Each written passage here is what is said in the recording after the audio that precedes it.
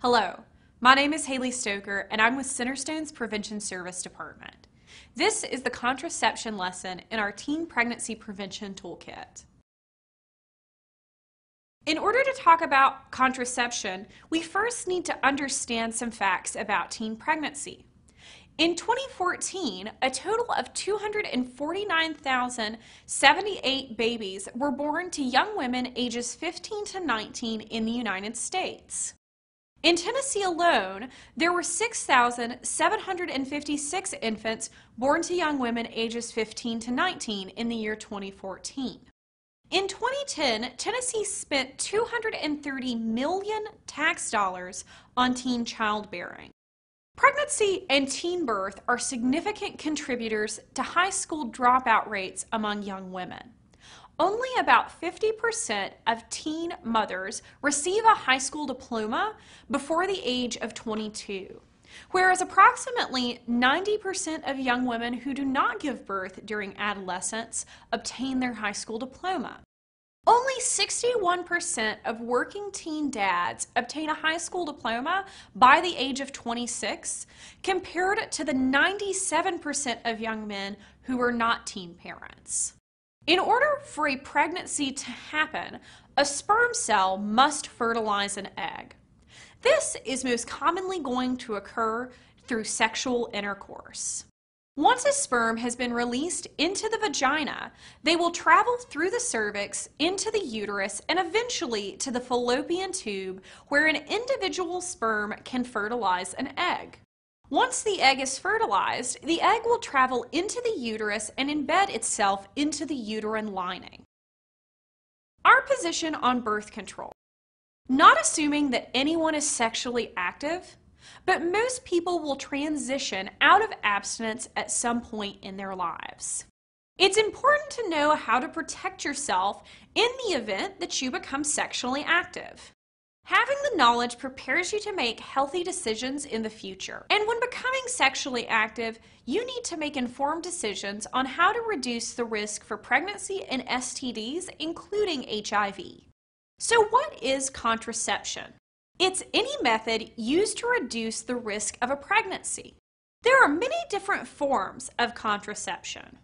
This includes condoms, both internal and external, the pill, the patch, the ring, IUDs, which stand for intrauterine devices, the shot, the implant, diaphragms, sponges, spermicides, and abstinence.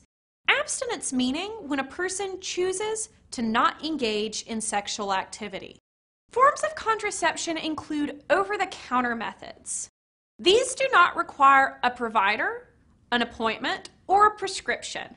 They can be found in drugstores, convenience stores, health departments, and clinics. These include external condoms, internal condoms, spermicides, and the contraceptive sponge. Some forms of contraception are prescribed methods.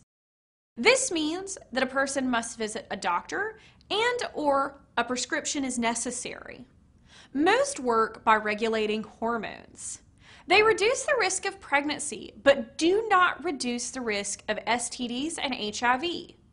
These include diaphragms, birth control pills, the patch, the ring, IUDs, the shot, better known as Depo-Provera, and the implant, better known as Nexplanon. Free methods. These methods do not require a provider appointment or prescription, and they cost nothing. This includes abstinence, which is not engaging in sexual activity. When used correctly, contraceptive methods can reduce the risk of pregnancy. However, reducing the risk of something is different from avoiding the risk altogether. Abstinence is the only 100% effective method for preventing pregnancy and STD transmission. Let's talk first about over-the-counter methods. The external condom. This is a latex or polyurethane sheath that covers the penis. It is put on the penis as soon as the penis is erect and is removed after ejaculation, away from the person's sexual partner. With perfect use, condoms are 98% effective. With typical use, condoms are 82% effective. When used consistently and correctly, condoms can reduce a person's risk for STDs, including HIV. No prescription or provider appointment is necessary to obtain condoms. The internal condom. This is a soft, loose-fitting polyurethane or nitrate sheath that lines the vagina. This is inserted right before sex or even up to 8 hours ahead of time. With perfect use, the internal condom is 95% effective. With typical use, it's 79% effective. It requires commitment and must be used consistently and correctly every time to be effective. Spermicide. This includes creams, films, foams, gels, and suppositories that contain chemicals that stop sperm from moving. These are inserted into the vagina so it keeps sperm from getting through the cervix and into the uterus. These are different for each product. Many require a 10-minute wait between the application and sexual contact. With perfect use, spermicides are 82% effective, and with typical use, 72% effective. Spermicide is most effective when used with another method, such as a condom. This does not protect against STDs, including HIV. Using a condom consistently and correctly will help reduce the risk of STDs. No prescription or provider appointment is necessary to obtain spermicide. Chemicals in spermicide can raise a person's risk for HIV infection and may cause irritation to skin as well as can be messy. Spermicide is easy to find, easy to use, does not affect a person's hormone, and can be used while breastfeeding. The contraceptive sponge is a round piece of white plastic foam with a little dimple on one side and a nylon strap across the top. This is inserted into the vagina before vaginal intercourse. It blocks the cervix and releases spermicide. Once inserted, it can be left in for up to 30 hours. It must be left in at least 6 hours after vaginal intercourse. With perfect use, the contraceptive sponge is 80 to 91% effective. With typical use, it's 76 to 88% effective. The contraceptive sponge is not effective in the spread of STDs, including HIV. Inserting the sponge can be difficult or uncomfortable. It may cause irritation. It's unpredictable in its effectiveness, and it requires discipline and planning. The contraceptive sponge will not affect hormones. No prescription is necessary. It can be inserted 24 hours in advance and may be used while breastfeeding. Let's move on to prescribed methods. The diaphragm is a shallow dome-shaped cup made of silicone. It is inserted in the vagina to cover up the cervix. It may be used with spermicide to increase effectiveness. The diaphragm must be left in for at least 6 hours after vaginal intercourse. With perfect use, the diaphragm is 94% effective. With typical use, the diaphragm is 88% effective. It is not effective against the spread of STDs, including HIV. A provider visit and prescription are necessary in order to obtain a diaphragm. Sometimes a fitting will be necessary. The diaphragm can be difficult to insert, requires planning, can be pushed out of place, and may cause irritation or urinary tract infection. The diaphragm will not affect hormones, can be inserted before needed, has multiple uses, decreases the risk of pelvic inflammatory disease, and can be used while breastfeeding. Birth control pills are a pill taken at the same time every day that releases a hormone. Hormones prevent ovulation, which is when an egg is released from the ovary, and thicken cervical mucus to help keep sperm out of the uterus and prevent them from fertilizing an egg. Birth control pills are taken at the same time every day to ensure consistency in hormones. Several days after discontinuing use, fertility will return.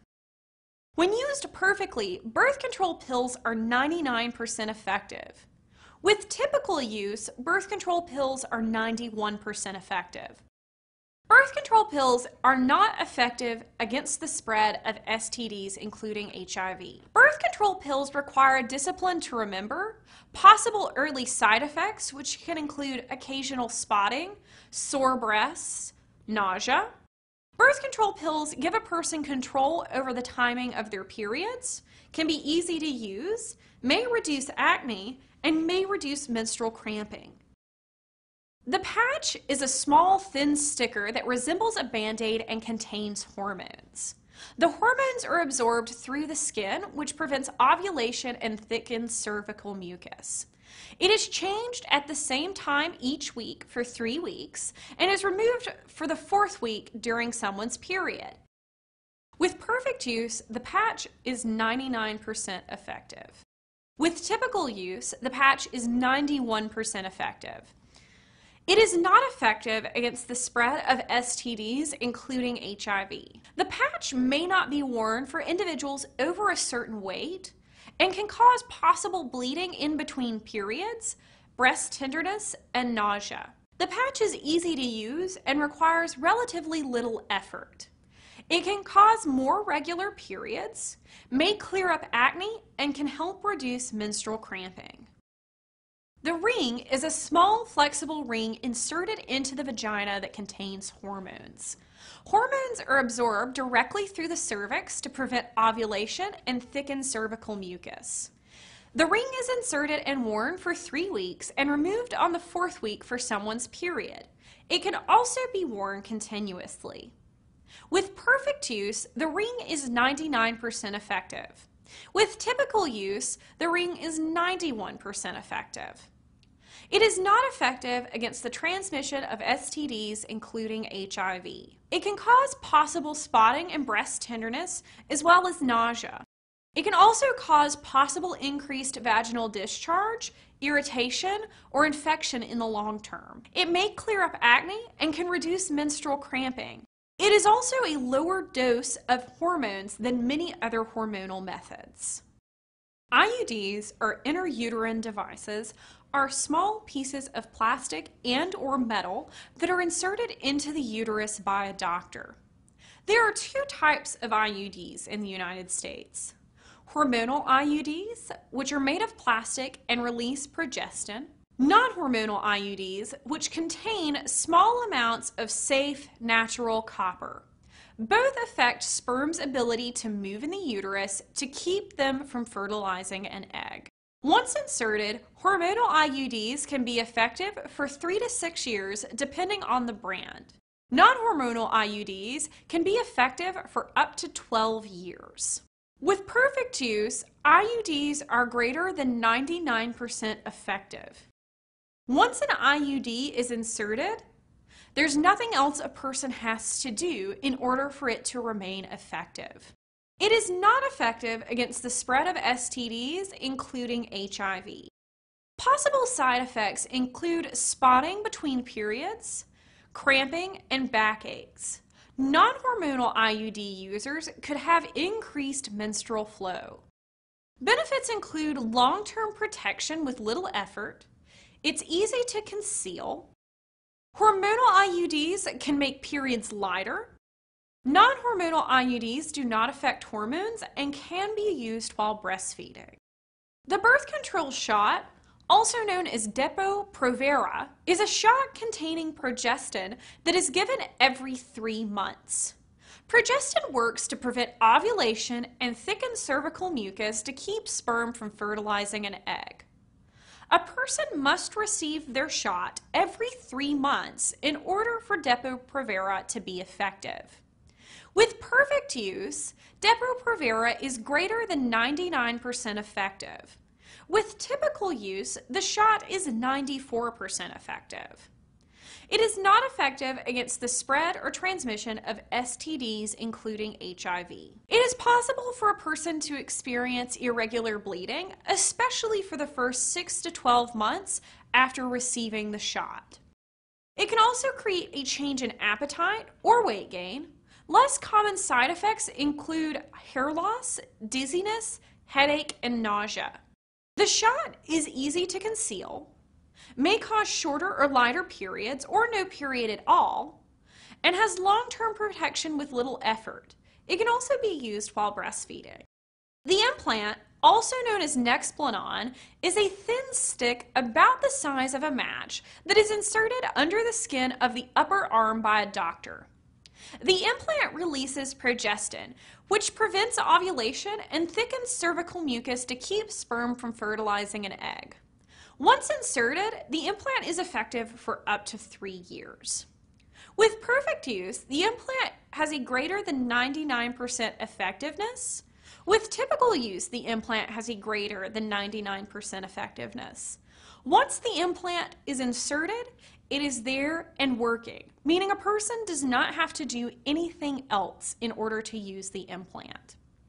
It is not effective against the spread of STDs, including HIV. The implant can cause possible irregular bleeding, especially in the first 6 to 12 months after insertion.